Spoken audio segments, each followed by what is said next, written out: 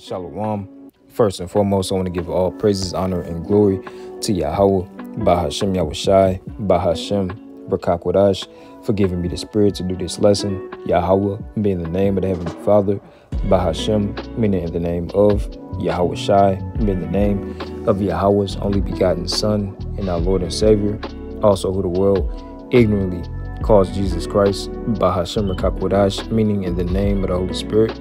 Double honors to the elders and apostles of Great Millstone, and shalom to the hopeful elect that scattered abroad to the four corners of the earth, which are you so-called blacks, Hispanics, and Native American Indians, and shalom to you speckled birds and you Israelite foreigners that scatter out in other nations that look like other nations, but are in fact Israelites. And the topic of this lesson is going to be, for Esau is the end of the world, and Jacob is the beginning of it that followeth, all right?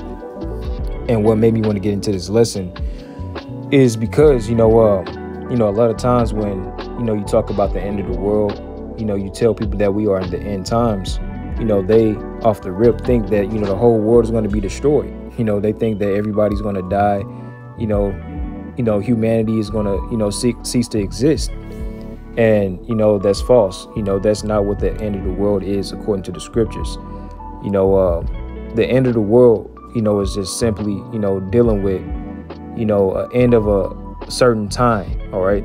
An end of a particular rulership, so to speak, all right? Hence why, I named this lesson what I named it. Esau is the end of the world, and Jacob is the beginning of it that followeth, all right? Because ultimately, that's what the end of the world is. Esau, Edom, being taken out of rulership, taken out of power, and Jacob being placed in power, which is why it says Jacob is the beginning of it that followeth, right? The beginning of the world to come, the rulership, So, the end of the world, it's not dealing with, the whole world ceasing to exist, the whole planet Earth being destroyed, everybody dying, so on and so forth. That's not what it is, because even when you read the Lord's Prayer in Matthew chapter 6, it tells you that the kingdom of Yahweh Bashem Yahushai is going to be on earth, letting you know that the earth is still going to be here. All right. The end of the world is just simply dealing with, the end of a particular time or the end of a rulership, So through the spirit, I'm going to bring out some scriptures dealing with this topic. Lord willing, is not too long. And Lord willing, you brothers and you sisters are edified. All right. So to begin with, I want to start with 2nd Esdras chapter, 7. And let's read start at verse 42. And it says, he answered me and said, this present life is not the end where much glory doth abide. Therefore have they prayed for the wicked. Verse 43. But the day of doom shall be the end of this time, and the beginning of immortality for it to come, where incorruption is past. All right. So the day of doom, when, World War III pop off and this place is destroyed, it's going to be the end of this time, all right? The end of Esau, Edom's rulership, and the beginning of immortality for to come, because we know once, the elect is delivered, redeemed out of this place known as Babylon the Great, when Yahushua comes back to redeem the elect, we're going to be immortal because we're going to be changed, all right? That's why it says the beginning of immortality for to come, all right? Because we're going to be living forever. The nation of Israel is going to be living forever. We're never going to die again, all right? So from here, let's go back to 2nd Esdras chapter 6, and let's start at verse 6, all right? And it says, then did I consider these things, and they were all made, and they all were made through me alone, and through none other. By me also they shall be ended, and by none other. Verse 7, then answered I and said, what shall be the parting asunder of the times? Or when shall be the end of the first and the beginning of it that followeth? All right, let's continue. And he said unto me, from Abraham unto Isaac, when Jacob and Esau were born of him, Jacob's hand held first the heel of Esau, right? So this is going back to Genesis chapter 25, dealing with the story of Jacob and Esau, all right? Esau, Edom, which is so-called white man, so on and so forth, he came out first, all right? In the scriptures, in Genesis chapter 25, it talks about how the elder, was supposed to serve the younger. All right. So, Esau, Edom came out first, and Jacob came out, holding on to the heel of Esau, letting you know that Esau, Edom, he's really supposed to be serving us. All right. But due to our disobedience to Yahweh Shem Yahushai, breaking the law, statutes, and commandments, all right, we're serving our enemies, So let me go ahead and get into that. Let's go to Genesis chapter 25.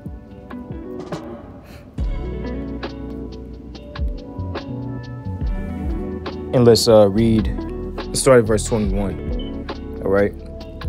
And it says, and Isaac entreated the Lord for his wife because she was barren, and the Lord was entreated of him, and Rebekah, his wife, conceived. Verse 22, and the children struggled together within her, and she said, if it be so, why am I thus? And she went to inquire of the Lord. Verse 23, and the Lord said unto her, 2 nations are in thy womb, 2 manner of people shall be separated from thy bowels. All right, 2 manner of people, meaning they're different, in personality, so on and so forth, the way they conduct themselves, all of that. Let's continue. And 1 people shall be stronger than the other people, and the elder shall serve the younger. All right.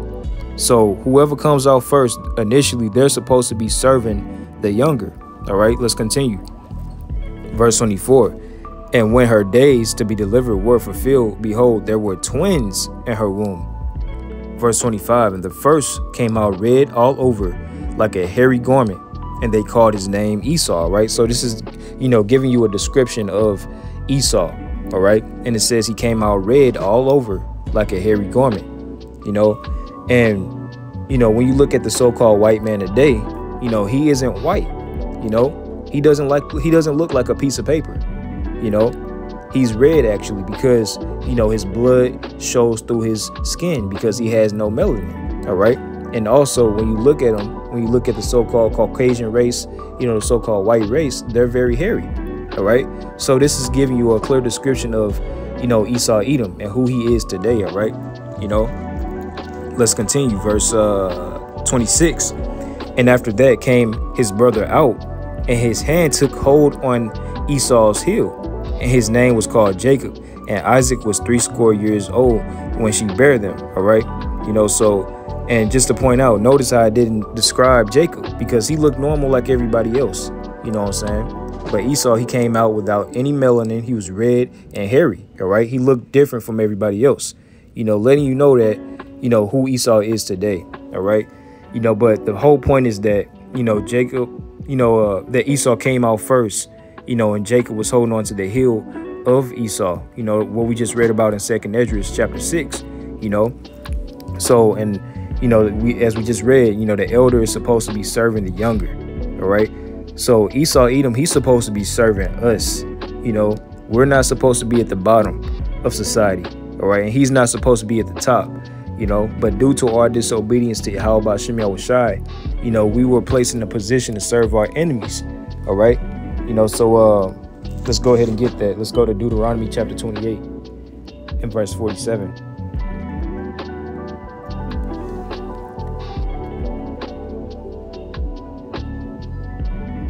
Matter of fact, let's read verse 15 first, all right? And it says, but it shall come to pass, if thou wilt not hearken unto the voice of the Lord thy power to observe to do all his commandments and his statutes which I command thee this day, that all these curses shall come upon thee and overtake thee. All right.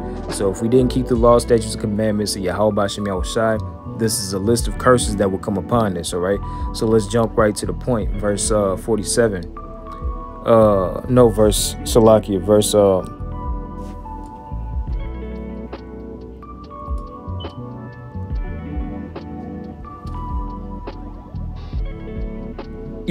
start at verse 47, and it says, because thou servest not the Lord thy power with joyfulness and with gladness of heart, and for the abundance of all things.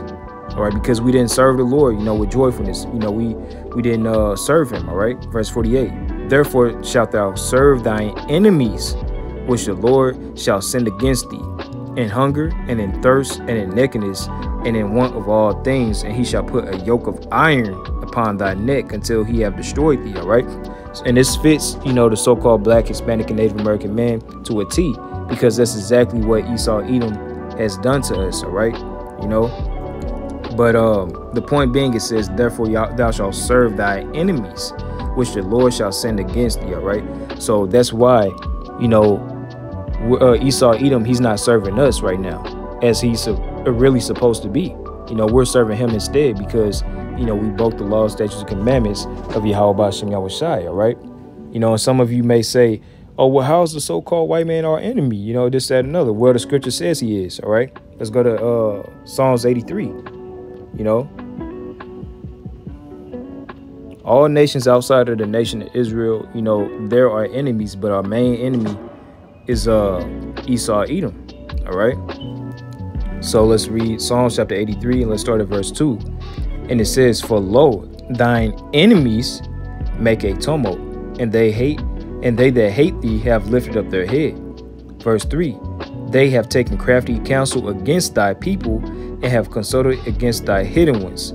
Verse 4, and they have said, come and let us cut them off from being a nation, that the name of Israel may be no more in remembrance. All right, so these nations, they took crafty counsel, all right?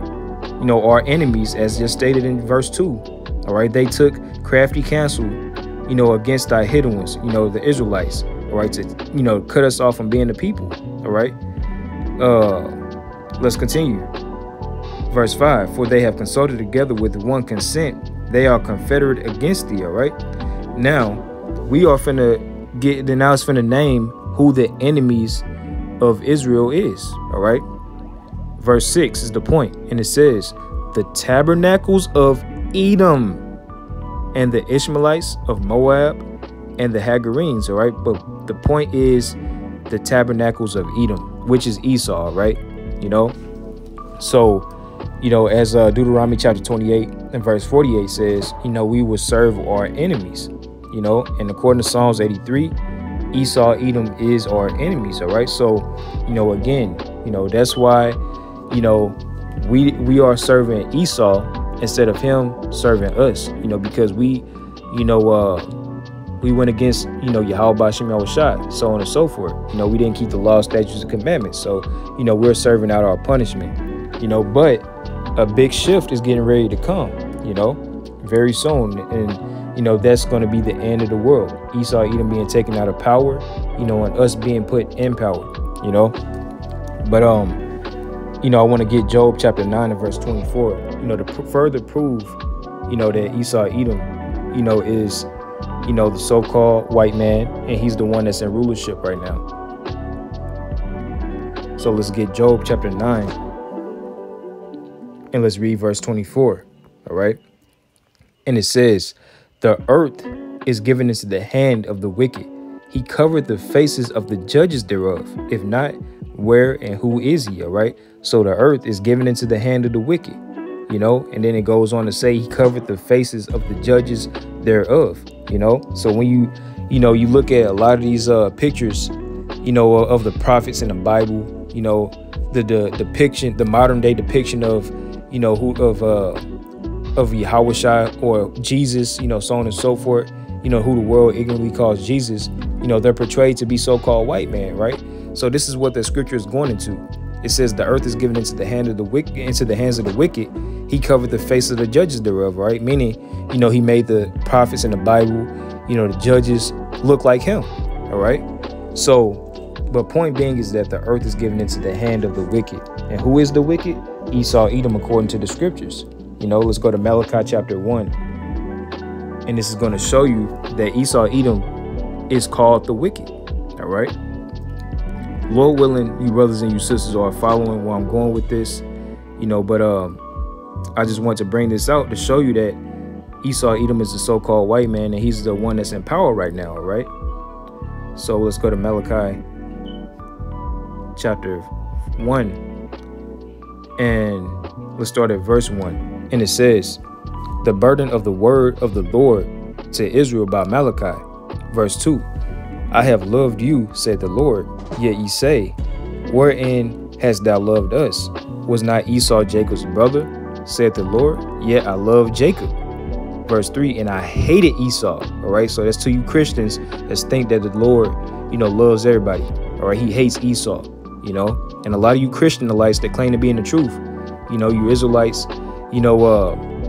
that pretty much try to hold on to Christian ideology, that the Lord doesn't hate, so on and so forth. All right, this cuts your doctrine. All right, the Lord hates Esau. Let's continue. And lay his mountains and his heritage waste for the dragons of the wilderness. All right, now verse 4 is the point. And it says, whereas Edom said, we are impoverished, but we will return and build the desolate places.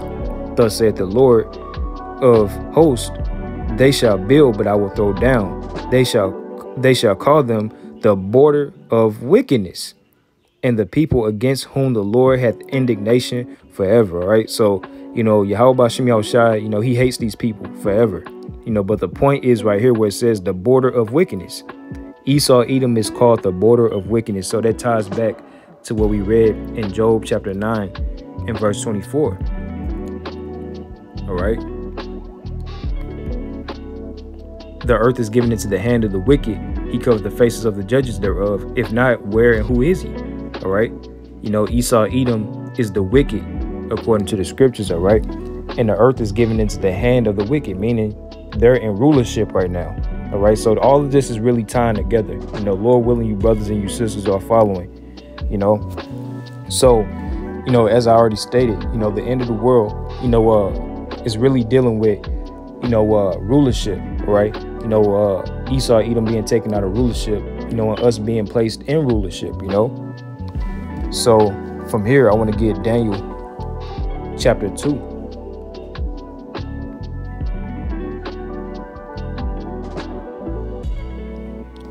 And let's read verse 44, all right? And this is going to let you know that this is just simply dealing with rulership, all right? So this is Daniel chapter 2 and verse 44, and it says, and in the days of these kings shall the power of heaven set up a kingdom which shall never be destroyed, and the kingdom shall not be left to other people, but it shall break in pieces and consume all these kingdoms, and it shall stand forever. All right. So the kingdom, Yahweh Shem Yahushai is going to last forever. All right. And it says, and the kingdom shall not be left to another people, meaning, rulership, power is not going to be left to these other nations anymore. All right. Esau, Edom, he's not going to be in power anymore. Once Yahushua comes back and set order in his place. All right. So that's one scripture letting you know that, it's just simply dealing with rulership. The whole world is not going to be destroyed, so on and so forth. All right. Just rulership is going to be taken away from Esau, Edom. Let's go to Daniel chapter 7. And let's start at verse 12. All right. And it says, as concerning the rest of the beasts, they had their dominion taken away, yet their lives were prolonged for a season and a time. Verse 13, and I saw in the night vision, and behold, one like the Son of Man came with the clouds of heaven, and came to the Ancient of Days, and they brought him near before him. Verse 14, and there was given him dominion. All right, dominion means rulership, and glory, and a kingdom that all people, nations, and languages shall serve him. His dominion is an everlasting dominion, which shall not pass away, and his kingdom that which shall not be destroyed. All right. So, once Esau, Edom, is taken out of power, the kingdom is going to be given over to, the Son of Man, Yahushua. All right. His dominion is going to be an everlasting dominion that shall not be destroyed. All right. And his dominion is going to be here on the earth. Let's continue.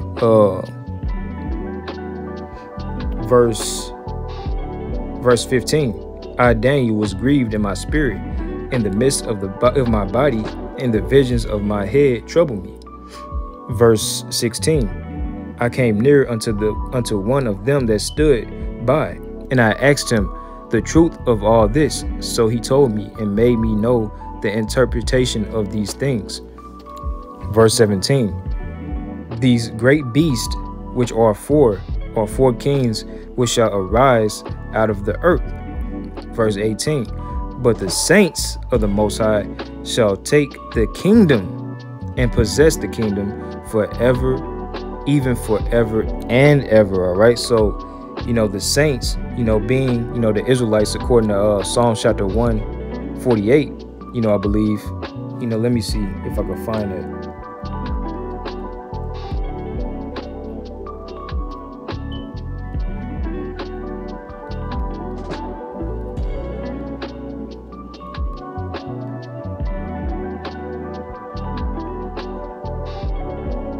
Salaki.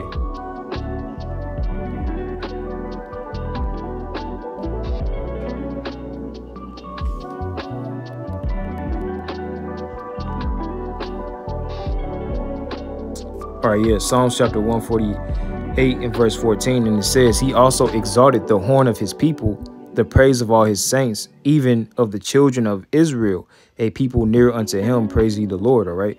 So those saints, that was spoken of in Daniel chapter 7, it's dealing with the Israelites. All right. The saints of Yahweh B'Shem Yahushai is going to take the kingdom. All right. Let's go back to Daniel chapter 7 and verse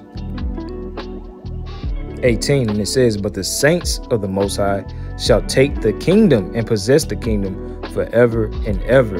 Forever, even forever and ever. All right.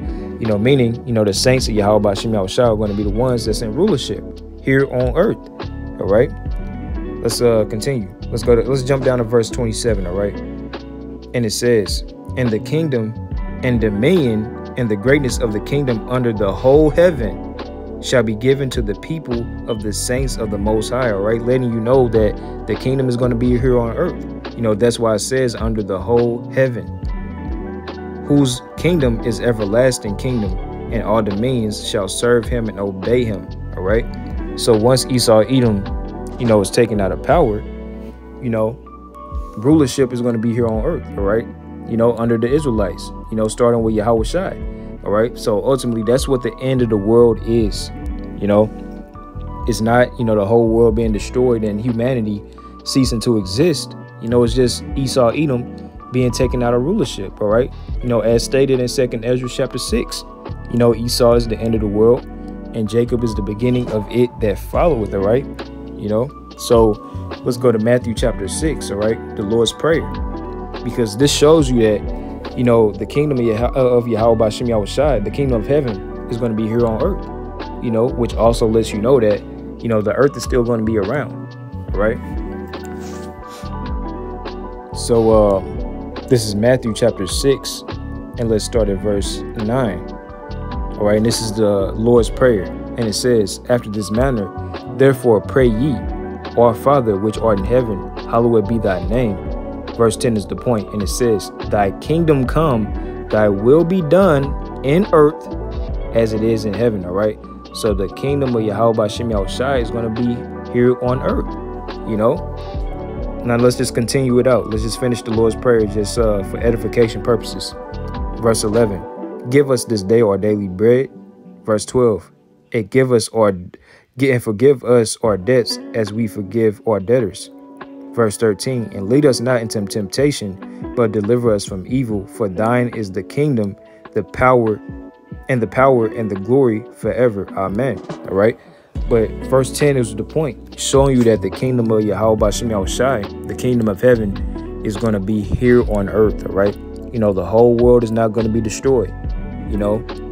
Humanity is not going to cease to exist. You know what I'm saying? The end of the world is just simply, dealing with, a time period or rulership.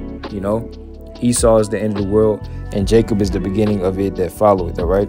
So I want to get Revelation chapter 11. Then I'm going to close this lesson out.